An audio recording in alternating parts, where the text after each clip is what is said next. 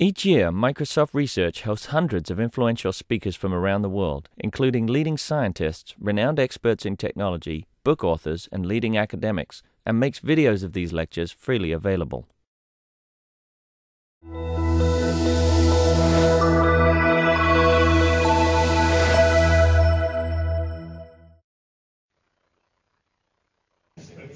Okay, so let's get started. Thanks for coming. Emery is a PhD student from the computer science department at Stanford University. He received a master's degree from Stanford in 2002 and a bachelor's degree from UC Berkeley. His research interested broadly in the area of system dependability and the application of machine learning techniques to improve system manageability. He was a summer intern here in my group in 2003. He did a very good paper on how do we do self-management of Windows registry. Emery. Thank you. I'm going to talk to you today about using statistical monitoring to detect failures in internet services. So let me start by talking about the broader problem. What's at issue here? The real issue is that internet services fail. That's the problem that I'm trying to address. And what happens is that this actually is a serious problem. So recent surveys indicate that more than 60% of otherwise well-managed internet services have user-visible failures on them.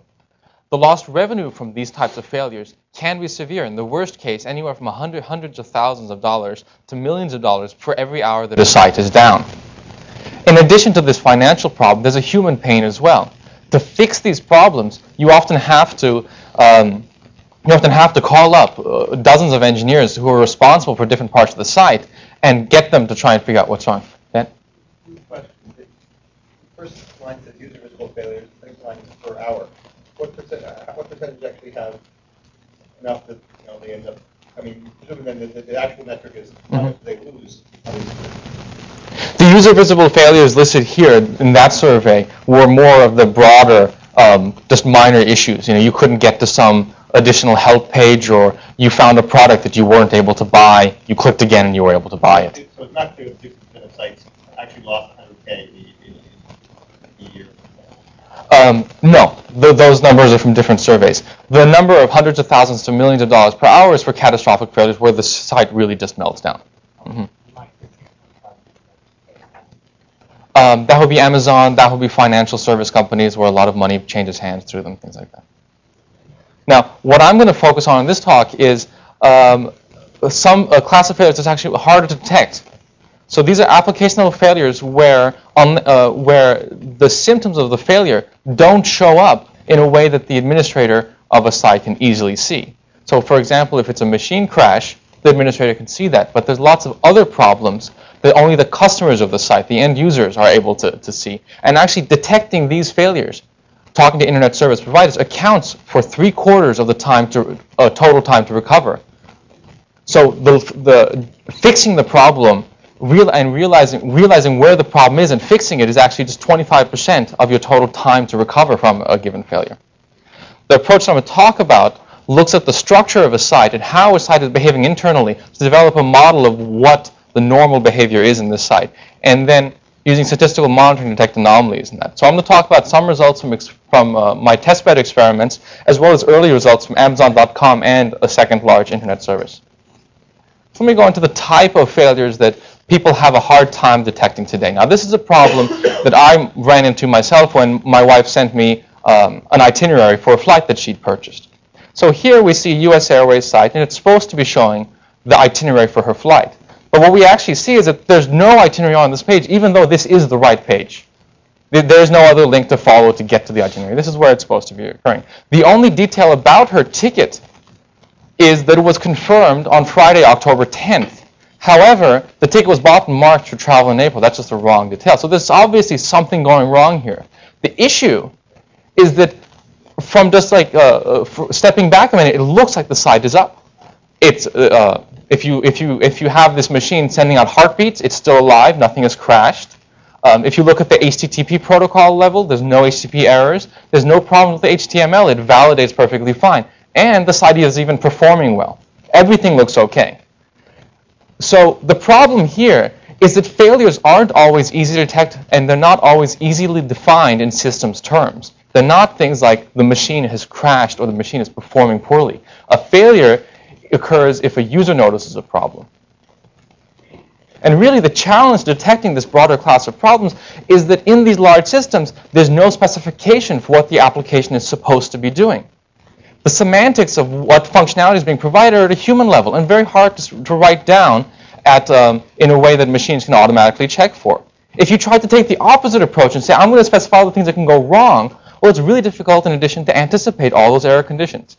And even if you could, just once, write all this information down, either all the error conditions or all the things that it's supposed to do to get it right, requiring you to keep this specification maintained as you change your site over time would be just a nightmare. So my approach makes the assumption that we have to accept that we don't fully understand how this system works. And we're going to look to detect these types of problems without having an a priori specification of what the system is actually supposed to be doing. Stepping back a second, how do people approach this problem today? How do people detect these failures? Talking to internet services, I found 3 classes of fault monitors deployed today. One of these simple low-level monitors, the things that look for heartbeats, pings, is the process still alive? These are great, they're very easy to deploy, but they don't detect high-level problems.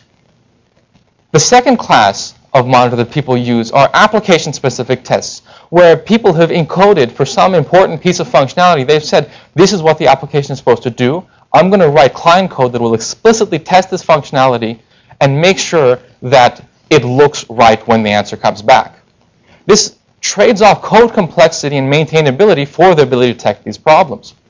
There is a code coverage issue, but really the problem is that here you have to do a lot more work to keep these tests maintained and up to date as you change your system. Otherwise, you're going to get false alarms and false positives and false negatives as your system evolves. The third type of monitor that people use today is to look at their business metrics. If you have an e-commerce site, for example, you often have the ability to look at how much money is coming in through your site, and have some idea of what type of money you expect to be coming over the site. There's a discrepancy there where, for example, all of a sudden your orders drop significantly, then you're going to have some idea that there's something wrong with your website. The problem is that detecting these failures through business metrics can be too late. They're already affecting your business. A fourth approach most websites use is to have a link to say, got a problem, here's how to contact us and complain. Since their user failures are basically user unhappy, yeah. The problem is that with those is that there's a lot of noise, and it takes quite a number of hours for those reports to filter back. And it works even it's even worse when people start to outsource their customer service organizations. Then you're not only going through your own customer service department, but you're going through a completely different company that doesn't necessarily understand how your system is working. But like the frequency of those things, simply, because forget reading them. The fact that they're twice the normal for the last hour, or the normal prior to that. Mm-hmm. Everybody is just particular services. Yeah. Yeah, but it does take time for this to filter back. That's the issue. I mean, hours, days. Why is counting something take hours a day? It just does. I can't speak to why these people don't do, some of these things smart. Okay, great. Uh-huh.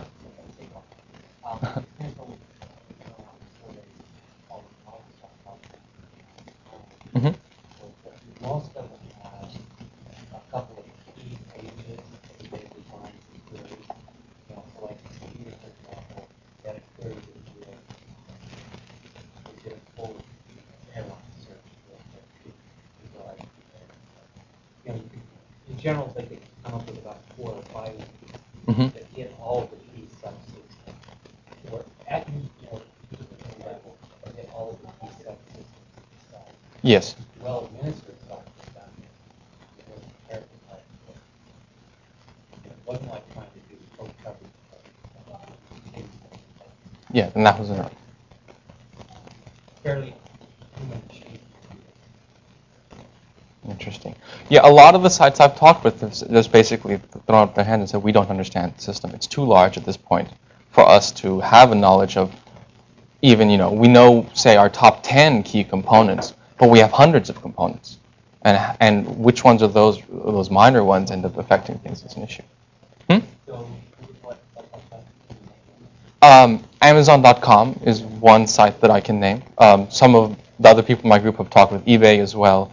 We've done work with TellMe, which is a medium-sized, I guess, organization, and some smaller ones such as Ebates, or Rebate like Coupon Site, and a couple others that I can't name. Okay. Now, stepping back a little bit, there's a broader problem at stake here as well, and that's we don't understand the large-scale systems that we're building. This makes manageability harder and dependability worse for these large systems. And really, the issue is that we can only see the low-level behaviors of the systems that we're building. We can't ask the high-level, big-picture questions that we actually care about. Is the whole system working? What's going to happen if the environment changes? So the goal of my research is to bridge this gap between the low-level details that we can observe and the big-picture questions that we actually care about. My research to date is focused mostly on the fault management process, and what I'm going to be talking about in this talk is the issue of asking the big-picture question: is the system working? And doing that by looking at these low-level details. So my goal, in a nutshell, is to improve availability by detecting more failures automatically. And this better detection should give us a faster return to service. And the focus is going to be on failures that are hard to detect today. Mm-hmm. The detection of failures, are you pushing more internal modified code to actually identify these, or are you looking at from an operations level that being able to go out? For example, like you're talking about something with third generation, that's generally not available for services like web technology that do it for others. So my interest is pushing into developer resources, something that you're looking at from more of the operations. This is more of the operations-based. What I'm interested in is monitoring systems without necessarily changing their code. And I'll get into the details of the approach within a couple slides. Mm-hmm.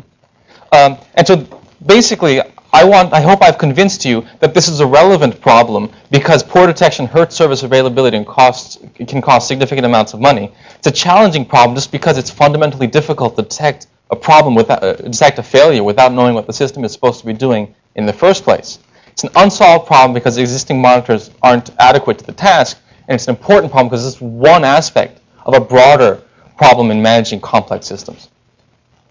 Take back a little bit to the very first question. Do you have any idea of what fraction of these sort of user failure problems are big picture problems that you detect versus these detailed ones that everything looks okay, but the users bad service? So talking to these internet services, they say that they do have a problem with fault detection.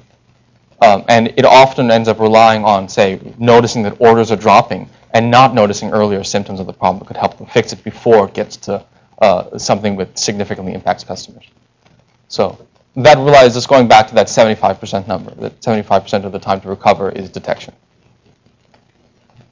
So my work has gone across a couple different stages of the fault management process, from inferring system structure at the beginning, going into fault detection, fault localization, and finally using some of this information to trigger automatic recovery from failures. And I've done this work in the context of different types of systems: the Windows registry, clustered hash tables on one end, J2EE, which is a middleware framework for building internet services, and going into then larger internet services like Amazon.com and a second anonymous site. But my talk today is focused on this part of my work, the fault detection in the context of J2EE and Amazon.com and this other site. So most of the work I'm going to talk about is going to be focused in on how I solve this problem in the J2EE environment. Then I'll go on and present some early results from Amazon.com and this other site. So I've talked to you about what internet service failures are, why I think they're a problem worth addressing. In the next section of the talk, I'm going to talk about the different structural behaviors that I'm analyzing to detect these failures, to better detect these problems. Then I'm going to talk about how I model and monitor those behaviors to actually notice anomalies. And finally, evaluation, and then I'll wrap up the talk. So here's a picture of a typical three-tier internet service. And the important bits to get here are that it's a relatively well-structured system. In the first tier, you have a stateless presentation tier. These are the web servers that are open and receiving requests from the internet. In the middle tier, you have the bulk of your business logic and application code. And this code is built on top of some sort of standard middleware that runs across the site. This whole system then is distributed across lots of machines, even in this middleware. The databases then at the end, in the third tier, tend to manage persistent state and make sure that the data that's important doesn't get corrupted. So when a request comes into a site, it hits this first web server tier. The web server then forwards it on to an appropriate component in the middleware. These components then talk amongst each other, talk to the database, and then do some work and then send a response back along this path, propagated through the web server back to the user. Now, what I'm going to do now is go through an example request. One request that I saw in one of the applications that I've deployed in my test bed. So let's go through and say this is a checkout request where someone has gone through an e-commerce site and is ready to now check out and buy the items in their shopping cart. So the first thing that happens is this web server component says this is related to shopping. I'm going to send this request on to the shopping client controller. The shopping client controller then says the first thing that has to be done to satisfy this request is to take a look at what's inside the cart. So then it goes over to this cart component, and the cart component says, okay, I'll talk to the catalog component and return the details of the items that are in this cart. Then the shopping client controller gets control again and says the next step, now that I know what items this user wants to buy, is to make sure that these items are available in the inventory. And then goes off and talks to the inventory component to do that. And finally, now that the shopping client controller knows that these items are available, it goes to the customer component and says, here's the items that you want to buy, send this billing and shipping, send it along with the customer's billing and shipping information to the order component. The order component writes this information out to the database, and this is done. The key idea here is that the component granularity at which these components are defined and the behavior that they are showing in their interactions with each other is tied to application functionality. This is not true in all systems. Not all libraries, for example, have their functions defined on the basis of what functionality they're providing. It's often more a matter of code readability and other issues. But in internet services, because of scalability concerns and software engineering concerns, they tend to be written in this way, and we're going to take advantage of that. And what we're going to do explicitly is actually say that we can see a reflection of application functionality in these behaviors that we can observe. And if we notice a change in these behaviors, we're going to know that application functionality is changing as well, and that might be a failure. So, I'm just trying to understand a little bit what you mean by this behavior. I mean, it seems to me that what you illustrated is a data model, and there's a workflow that relates how moving carts, catalogs the cart. Is it really more that for web services you have a well-defined data model, and that the actions that you take are essentially small transactions on these data models? I mean, I'm trying to understand what this sentence really means. Yeah. Granularity and behavior. More semantically. Yeah. What I'm trying to say is, yes, there is a semantic workflow underneath the covers here. And, moreover, we can easily observe that semantic workflow by simply looking at the interactions between components. And those interactions would be at the level of what, network requests or procedure calls? Or? Mm-hmm. That depends on the type of middleware you're using. Right. In the systems that I've been looking at, it's both RPC requests across machines as well as function calls that cross component boundaries within a single virtual machine process. So the idea is that if I think about like an object model for my system, Mm-hmm. the components are tied somehow to the object model in a natural way that corresponds to actual events the user is doing. Yes. Right? That the workflow somehow there's some tight conflict between what the user is doing and what's happening in the system. Yeah, that is correct. So, trying to understand this behavior and look at what patterns we can actually analyze to detect problems when they occur, I've identified two behaviors that I look at in my experiments. The first is component interactions, and that is for one component in the system, across all the requests that are flowing through the system, how is this component interacting with the rest of the components in the system? So that's here right now just represented by these links that are bolded between one particular component or paying attention to all the other components. The second behavior is a complementary behavior. This is, instead of looking at one component and all the requests going through it, we're going to look at one request and all the components that this flows through. So this is a component level call tree that follows a request through the multiple tiers and nodes of the system. And in a sense also, these two behaviors correspond to two different units of failure that we care about. One is the system's view of a unit of failure, and that's the component. The component is something the system cares about. This request view of how this request's path flows through the system is tied to the user's unit of failure. They care about what did my request succeed or fail. So this is really giving us coverage in two orthogonal ways that are both useful for different reasons. Now I'm going to talk about some of the problems with actually modeling these behaviors, how we model them to help us detect anomalies, and how we then actually detect problems by finding these anomalies. So what we want to do to detect changes and possible problems is to learn a model of the acceptable patterns of behavior that we believe are probably correct. And so the challenge first is how to build this model in the first place. The second challenge then is, as we're using this, how do we deal with false alarms? How do we avoid some of them, and then how do we mitigate the ones that are left? And this is a good place for me to point out that I am a systems researcher, and I do not have a statistical or machine learning background, so I'm certainly not an expert in there. My goal in doing this work is not to say this is the algorithm to use to detect anomalies in these behaviors, but just to say that, look, even the simplest algorithms for detecting anomalies give us a huge benefit over the other more ad hoc ways that systems researchers, systems operators and administrators are detecting problems in these systems today. So the first challenge, how do we capture probably correct behavior of some pattern within the system? So what we want to do is build a baseline that summarizes what's acceptable in terms of this behavior that we've seen. It doesn't have to be perfect. It can be, for example, too big. It can and still be useful to detect gross problems.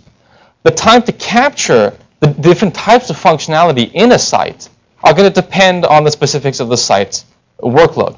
For example, an e-commerce site with lots of workload might see almost all of its functionality exercised within a few minutes as it gets lots of load and lots of people buy and search for items on the site. However, some sort of stock broker website might actually take a longer period of time to exercise all of its functionality because of, say, modal changes in the application as you go from, say, 5 p.m. when the stock market closes, and you suddenly start behaving differently in response to purchase requests. Now, there's two different ways that I'm going to talk about building models, and one is a peer comparison model, where we assume that most of the system is working right now. Then what we'll do to build our baseline of what's acceptable is to look at, say, all 100 replicated components in a site. And we'll say, what are these 100 components doing right now? And we'll say that their average behavior is probably correct, and we'll detect anomalies in components that don't match the average behavior. And this will detect problems that affect part of a site. A second complementary model is a time comparison, where we look at a component's behavior over time.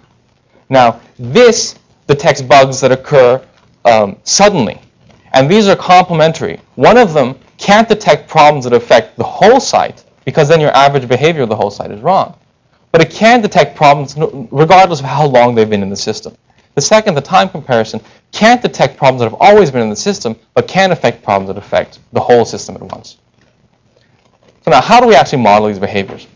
This is, to model component interactions, what I basically use is a set of weighted links, where each interaction between a component in the system and some other class of components in the system is represented by one arrow going out of the component we're interested in. and we're going to weight this link based on the proportion of times that this component's interaction with the rest of the system goes over that particular link. Now, observing this behavior over some period of time or across some period of components is going to give us some idea of what these weights should look like under correct normal behavior. And then what we'll do then is take that model and compare it to observations of individual components right now, and an anomaly will indicate a failure. And the specific algorithm we use to do this comparison is a chi-square test of goodness of fit.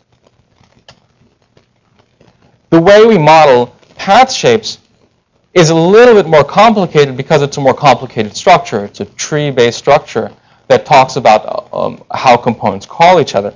What I use here is a probabilistic context-free grammar, a structure borrowed from natural language processing.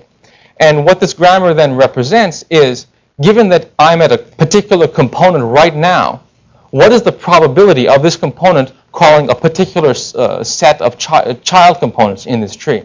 So, for example, here I have two sample paths, one where A calls B calls C, another where A calls B and C, directly.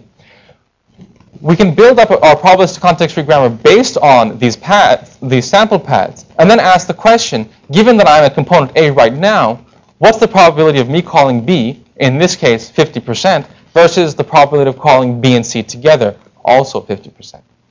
Once we've learned this grammar, we'll use it to assign an anomaly score to incoming path shapes.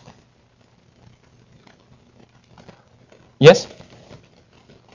Well, I was going to say that you're going to catch a lot of really easy to catch errors here, right? Because every time one of the components suddenly goes all the time to the error page, it's probably going to go a lot wrong. It's going to be really obvious. Yeah. Right? So, I mean, yeah. So to quickly answer your question, I'm not averse to catching easy to detect problems as well. And so what ends up happening is that these techniques detect failures regardless of whether or not, say, an application programmer has programmed the application to gracefully degrade its functionality. So it doesn't matter whether the functionality is changing gracefully or not gracefully, you still detect the problem. So you're right, it does detect those easy to detect problems.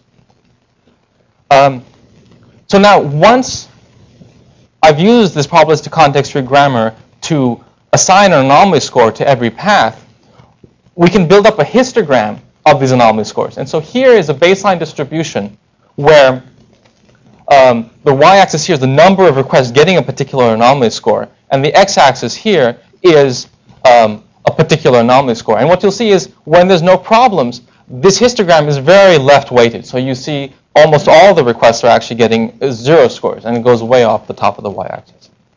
On the right graph here, I inject default into the system, and you see that all the failed requests end up getting much higher anomaly scores. And so what you can see is that the tail of the distribution is changing when you start to see faulty requests. And you can use this change in the tail of the distribution to raise an alarm and mark some of these requests as failures. Now on to the second challenge of how do we deal with false alarms. So it's hopefully obvious that there's lots of types of things that can cause changes in the system's behavior that aren't actually failures. For example, different types of requests, obviously, a search request or a check my email request, are going to cause your system to behave in different ways in response to these requests. Now, if you have a large change in your workload mix, where suddenly a lot more people are doing one type of request versus another request, that could cause a gross change in the behavior of your site in a way that's going to cause a false alarm. We'd like to avoid these kinds of false alarms. So the solution I take is to realize that binning, that because I am already tracing a request end-to-end through the system, I can bin both the component behavior and the path shape behavior by the type of request that caused a particular interaction. So what this means is we can factor out workload variation effects by saying we're going to build separate models for a component or request behavior in the context of search requests and a separate model for these behaviors in the context of check my email requests.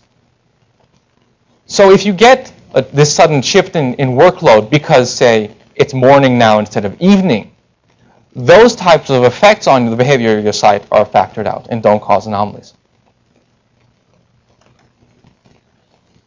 Now, having said this, saying that we factor out these false alarms, there are going to be other false alarms that we just can't avoid. For example, statistical techniques can make mistakes. And I say mistakes in quotes because they're really doing the best job they can under circumstances where we have limited knowledge. Secondly, there are times when the system's behavior is going to change significantly and appear anomalous. Major software upgrades or some hardware changes. But the thing to note is that false alarms are really only bad if the response you're taking to them is costly or unsafe. So what I do in the case of statistical false alarms is combine my techniques with the fast, safe response, and that's micro-rebooting, which is work done by George Canday and my office mate. And what this lets us do is very quickly and safely respond to a failure by trying to fix it in a generic fashion. And we've demonstrated this fast end-to-end recovery in both the context of J2EE, one of these internet services, and 2 clustered hash table prototypes. What do you contrast on statistical false alarms with? Are all of the false alarms statistical false alarms? The second kind is then where there actually is a significant change in the system's behavior because someone upgraded the software. So there, you really do have an anomaly. And so the algorithms are actually right in saying that these behaviors have changed. So it's not really a statistical problem. So, do you distinguish between the two? Or do you need to? Not so much. Basically, the way you distinguish between them ends up becoming more of a management process. So, for example, for the significant system changes, what you need to do there is retrain your model because the system really has changed, and that's okay. And in these circumstances, a human has to either, as they're changing the system, say, I'm expecting the behavior to change and push a big red button, or a version control system can do this automatically, or it has to propagate up, say, after you've tried to do some generic recovery a couple times, the problem has persisted, and it looks to be significant enough that you actually want the person to take a look at it. So what's going to happen is you're going to need a micro rebooting all of the time, and then when there is a significant system change, the system will automatically micro reboot it like crazy until somebody remembers to retrain it, and then it'll stop. Is that the idea? Well, there's a second layer question, which is how do you then tie this fault detection together with recovery? And I would actually suggest that you try to micro reboot a couple times maybe, but then at some point to say, okay, this obviously isn't working. It's either not really a failure or micro rebooting isn't the solution. So that's the summary of how I use statistical monitoring of these structural behaviors to detect failures. Now let's go into the evaluation. So the first thing I did to test these ideas was to build Pinpoint, a prototype of these ideas. And I'll use the word pinpoint throughout the next few slides to describe this prototype. I had 2 sets of experiments that I ran. One is in the context of a controlled testbed environment at Stanford. And the second set is the real-world validation at these large internet service companies. I'm going to talk about the controlled testbed first. What I did here was instrument J2EE middleware. And J2EE, if you're not familiar, is a standard espoused by Sun for helping to build large and medium-scale internet services. I looked at one particular implementation of the J2EE specification, JBoss. This is an open source system. It has millions of downloads and has actually been deployed in Fortune 500 companies. The idea that I want to get across here is that this is actually real code that is production-worthy code. It's not just a toy system. The changes I made to the system were changes to track requests as they flowed across EJBs and JSPs, which are the application level and presentation layer components in this system. I also changed the HTTP server to mark when requests enter the service in the first place, and then modified the RMI protocols, the JDBC protocols, and JNDI protocols to track requests as they went across machines, as they hit the database, and as they hit the naming servers. There is a performance hit to the monitoring in my prototype system. That's a 17% throughput decrease. So one thing you can say is you can argue that this throughput decrease is actually worth taking to get the extra reliability. But in addition, I'd like to point out that there are commercial online implementations of the type of instrumentation that I need that are running online in real systems. Priceline.com, for example, put out a press release a couple years ago saying that they have this instrumentation running and it's helped them with their people debugging their systems. And so my belief is that if you actually put real engineering effort into optimizing this instrumentation, which I have not, you can get this performance to the point where it's feasible to deploy it online. On top of this middleware framework that I've instrumented, I've deployed a couple different applications.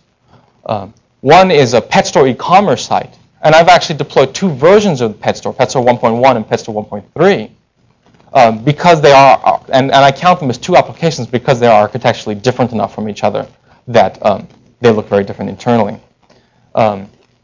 Secondly is a Rubus, which is an eBay-like auction application developed by Rice University. And finally, I've also done experiments with EC-Perf, which is a benchmarking application for J2EE. The workload for the pet store is based roughly on the TPCW workload mix of trying to have a good mix of browse requests versus actual purchase and database-heavy requests.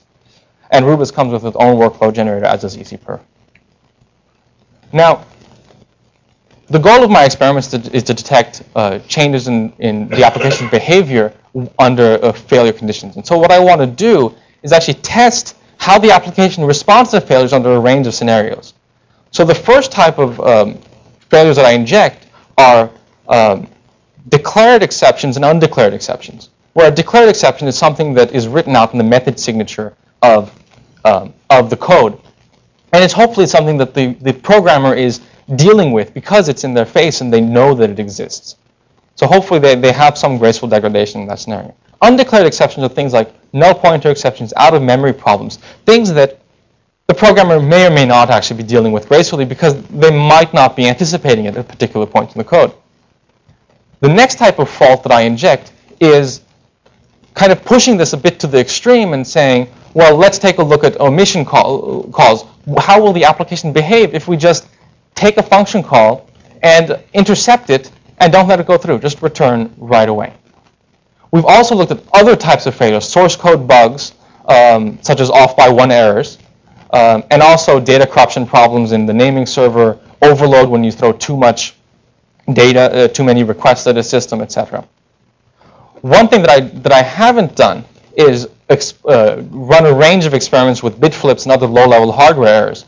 So people in our group have started to run these experiments, and what they found is in the context of these Java virtual machines that we run, that these low-level errors tend to be coerced to appear as, say, I/O exceptions when the disk starts to go bad, or they tend to cause the JVM to crash, say, if you have bit flips. The final part of my fault injection experiments here are to actually verify that the failures I inject are manifesting as problems in the application server. So what I do here is I canonicalize and checksum all the HTML output coming out of the system and compare it to previous runs that I've hand-checked and gone over and that appear to be correct. Okay, so the experiment I'm going to talk to you about is fault detection. What I'm going to do is inject a failure into the system and see if Pinpoint detects the problem. So what I'll do is first capture a baseline of the normal run of the system by sending 5 minutes of load, about 1,000 requests, and watch how the system behaves internally. Then I'll run the same experiment again and capture another 5 minutes observation, but this time injecting a fault into one of the components. And then I'll compare these two sets of observations, and if there's a significant difference in anomaly, I'll raise a flag and say this fault was detected correctly. And I'll repeat this across the different fault types and components in both PetStore 1.1 and 1.3. The comparison point that I'm going to use is HTTP and HTML monitors, really simple application generic monitors, where the HTTP monitor looks for HTTP error status problems, such as the server returning HTTP 500 error. And the HTML monitor looks for signs of obvious problems in the returned HTML. For example, errors or exceptions being printed out in the HTML document. I've also run other point experiments with a range of configurations from clustered setups and other applications, different types of failures that I've talked about already, and other monitors that I've compared the system against, such as log monitors and exception monitors, The reason I don't talk about the results of log and exception monitors here is because I found their false positive rate to be really high. Both of these monitors detected failures even when the system was running normally. The exception monitor, for example, that I built looked at when exceptions were being thrown inside the JVM during a normal run. And in what I found was that even during 5 minutes of normal workload, tens of thousands of exceptions were thrown under normal, and these exceptions were not actually indications of failure. And finally, I've also run other experiments testing for false positives, where I put down extreme workload variation or minor software upgrades to test to see how far the system goes before we have false alarms. So these are the results that I have on this shown on this graph. This shows the miss rate for the various types of monitors. So the y-axis here shows how many failures were not detected by each of these monitors, and lower is better. Then across the x-axis, we see the different miss rates for different types of different categorizations of failures across the different monitors. And you see here that the path shape monitor and the component interaction monitor both did significantly better than the HTTP and HTML monitors. And one note is actually that even though the path shape monitor seems to do much better than the component interaction monitor, we see the effects of them looking at orthogonal slices of the system, and the component interaction monitor actually does detect some problems that the path shape monitor does not. So when we combine these tests together, having one set of results for pinpoint and another set of results for HTTP and HTML errors, we see that pinpoint's monitors together actually reduce the overall miss rate anywhere from 30 to 70% based on the particular type of fault that's injected. In addition, the pinpoint monitors are strictly better. So if you look at the individual experiments, you'll find that there is no experiment in which one of the other monitors detected a problem that pinpoint did not. So I'm just curious, what are your bounds for these experiments? The confidence bounds?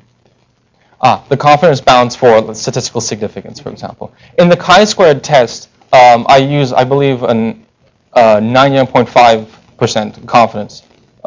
And then for the PCFG, unfortunately, I had problems applying a strict probability estimate of these paths based on the PCFG grammar because of a bias against long paths. So I had to step away a little bit from statistically grounded techniques and do something a bit more ad hoc. That's something that I'm not particularly proud of, but it seems to work well enough in my experiment. So I can't give you a statistical confidence for those tests. So now, okay, let's say how does this actually work in real world? So I've been lucky enough to be able to collaborate with Amazon.com and look at logs of their components' behaviors. Now the logs that they're already taking don't strictly correspond to what I've been calling component interactions, but they're close enough. And if you want to talk about details, we can talk about that offline. But basically, you can squint a little bit and say that I'm applying the same component interaction analysis that I did to J2EE to these logs here. What they've done for me is when they have a serious failure, take the set of logs capping the failure, an hour before the failure occurred to an hour after the failure occurred, and send these logs to me, and then I analyze it and see whether my analysis would have detected the problem as well. They sent me logs from several different failures, from network outage, database problems, to load balancer problems. And in each case, Pinpoint was able to detect these errors. And there were two advantages that I found using Pinpoint. And one was that I was able to detect a variety of failures without any special rules, either about the system. I didn't have to know what Amazon.com looked like, or about the particular location of this fault. I didn't have to be monitoring the database specifically, or the load balancer specifically, to detect a problem that occurred when the load balancer of the database failed. So there's more experiments that I want to do because of the way they sent me these logs basically when there is a failure. No. So I actually, right before visiting here, I went and talked to them, and I'm going to hopefully be getting more logs and running those experiments later. How did you convince them to do It was a lot of work. I basically started going over there and visiting with them and trying to convince them with my presentations. And because of some of the earlier work, the slides that I just showed you, they were able to They basically got enthusiastic about it. And then after some time of navigating my way through the organization and finding the right people, then I was able to start to go over there, visit more regularly, and get my hands on logs of their systems. So, in addition, in one of these failures, we noticed that Pinpoint actually detected the failure much earlier than their techniques did. In example, one failure was detected 5 to 10 minutes early. This is actually significant because of the failure they were actually able to fix within 20 minutes. So if we could have given them a 10-minute head start, that's quite significant.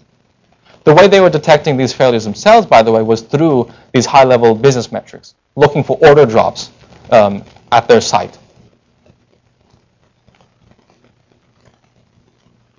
A second internet service that I've gone and talked with has been able to give me...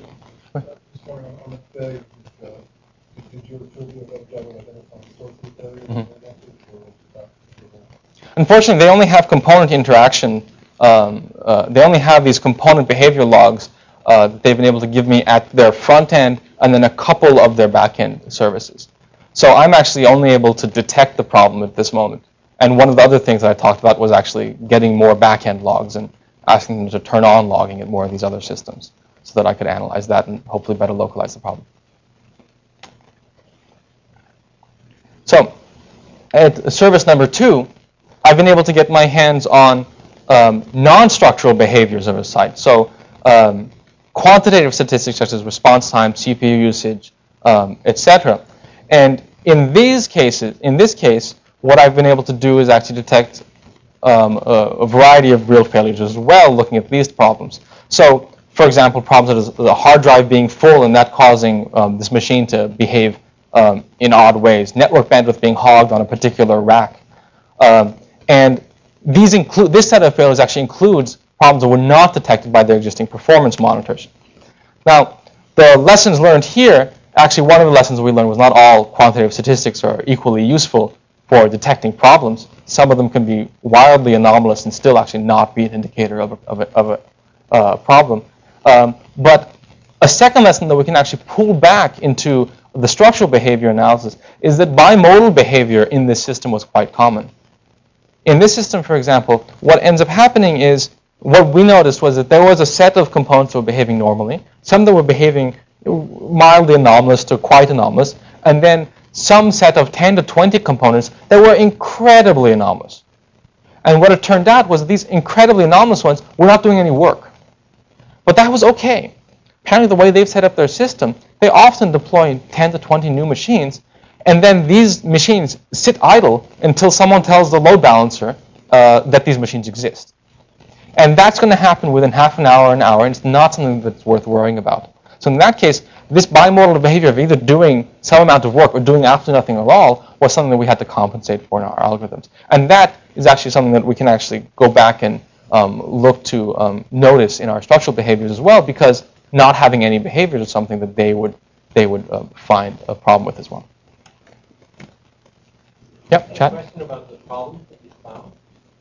Were they mostly resource issues, like you mentioned on this slide, or were there any that were like code bugs or rough state, or do you know what that is? No, I don't at the moment. So in this case, what happened is they've been actually running my code there against their logs.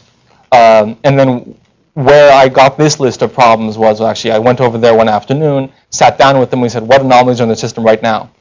And we just started going through the list. The top one was the hard drive was full on the machine. The second one, the underlying problem was that another machine on the same rack was hogging bandwidth, and there were more as well, 3 or 4 or more.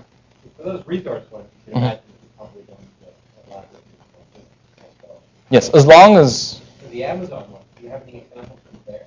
Because they knew there was a problem. Yeah, so the problems at Amazon were generally caused by, I believe, well, the load balancer problem was caused by a human configuration error, where someone went into the load balancer, made some configuration problem, and then hours later, it actually manifested as an issue. One of the network router problems was just a flaky box, I think, that just got worse and worse and worse. I don't remember if that was an underlying memory usage failure, where the router would just, start to use up all its memory, or exactly what the underlying root cause was. And I'm not sure what the database outage was caused by as a root cause. Another question here. Yeah. So So I want to understand, so in the previous Amazon example, they provided component level sort of transaction log, which then you went ahead and said, oh, well, I'll pretend that my pinpoint system generates these and just use my analysis component. Yeah. And in the second example, they actually deployed some code you gave them which worked like your pinpoint system? Okay, I'm sorry about the confusion. What the second service did was they weren't already taking logs of the types of component interactions that I could analyze with my structural analyses.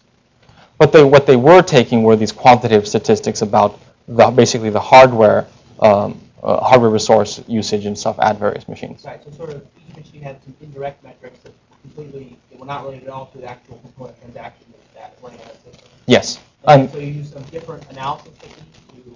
I did. So I've done other work in the context of clustered hash tables where there's very little structure to analyze. And so working with folks in my group who were building these systems, we wanted to detect problems as they ran these systems. And so I have developed basically quite simple, standard median deviation technique-based things for detecting problems. Basically, the work being summarized on this slide actually was not related directly to the methods you described earlier.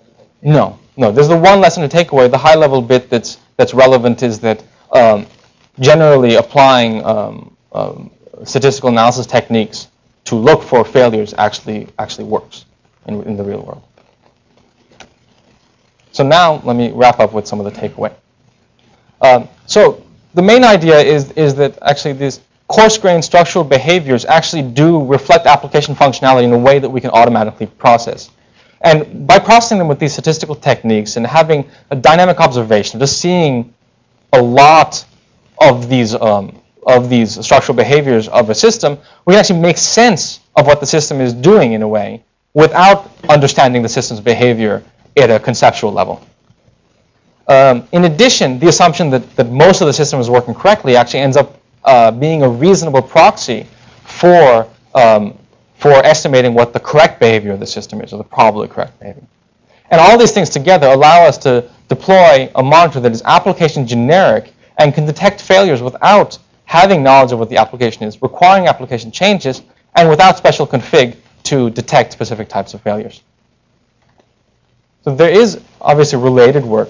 In terms of instrumentation and analysis of internet services, the MAGPIE project at Microsoft Research has done a lot of work in low-level instrumentation and tracing of requests to capture performance and workload characteristics.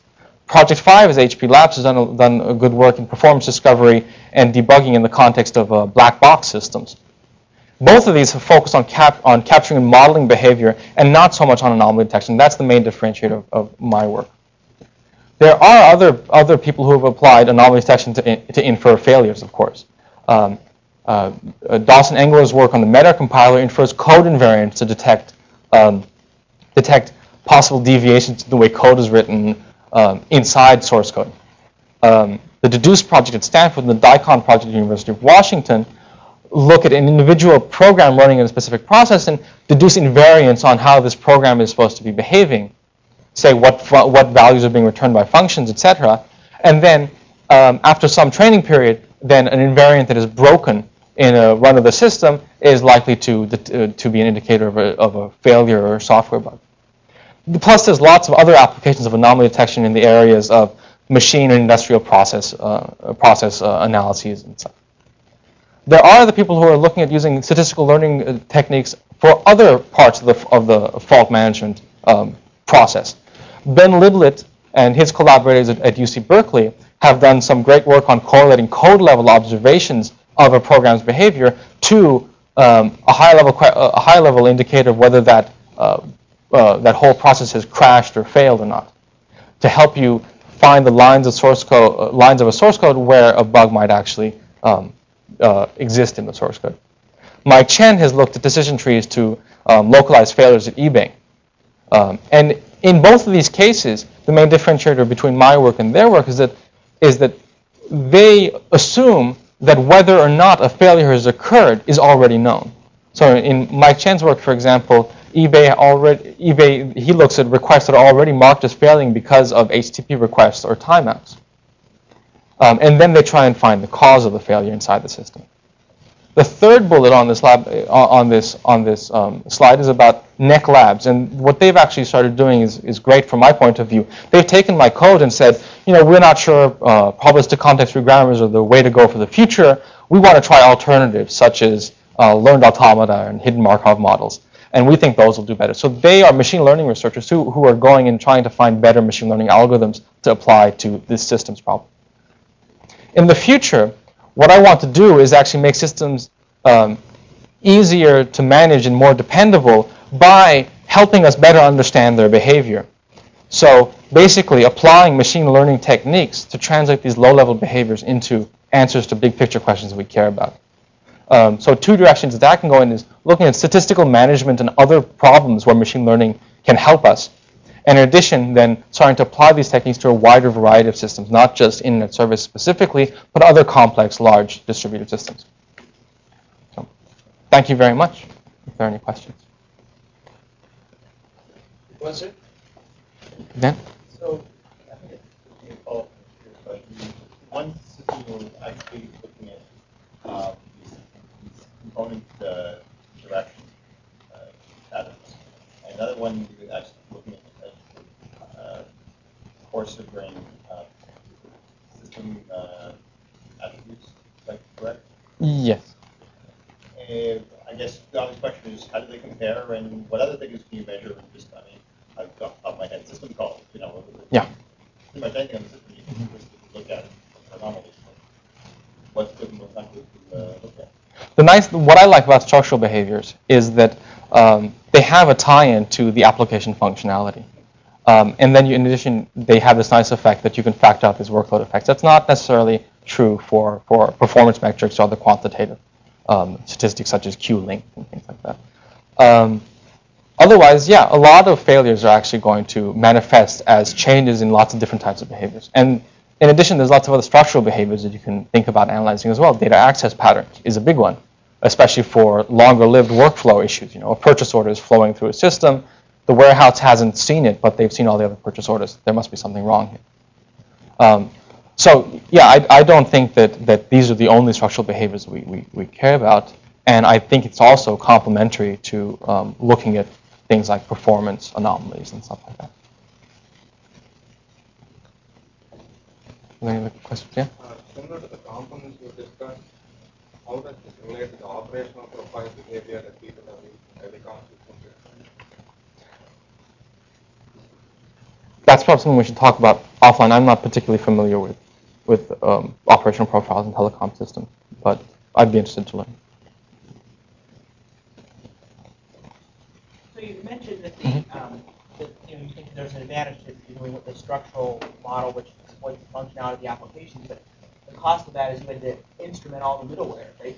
Yeah. Now, how is that? I think early on in your talk you were presenting saying, well, application designers can instrument their applications, and that's one way that you get access to a better comprehensive understanding of the systems. Why is it you're assuming that instrumenting the middleware is somehow a lesser burden? I mean, it would seem to me it would be the same developers that would have to go off and instrument their middleware. It depends on how standard the middleware is. So, I mean, if you instrument J2E once, then thousands of application developers are going to be able to just use it out of the box. And so that's great. The amount of work involved in that, by the way, to build my instrumentation, the first cut took me about a week. And then, a few more days here and there to instrument extra parts of the system as I wanted to get a little bit more data out, say, out of the naming server protocol, for example. But yeah, there are some places, especially the older internet services, where they've developed their own homegrown middleware. And in those cases, it would be at least the same corporation paying for people to instrument the middleware. The nice thing is the middleware does tend to change less frequently than the application. And so as you change your application, you don't have to keep adding in extra hooks or be worried about missing functionality. If you instrument your middleware once and you're confident that it works, it's probably not going to change, on the order of weeks or months, but more like on the order of years. And a related question. So with the Amazon, they did some logging to provide you with transaction mix. Typically, what you see for component level logging is what you alluded to earlier, which is just exceptions or errors. Mm-hmm. Do you think that? I mean, so if you have your structural model, and you just had, instead of having each component, you had actual transaction logs, but instead you just had error and exception logs, which is the sort of thing that most services are already collecting. How much of the value do you get based just on that?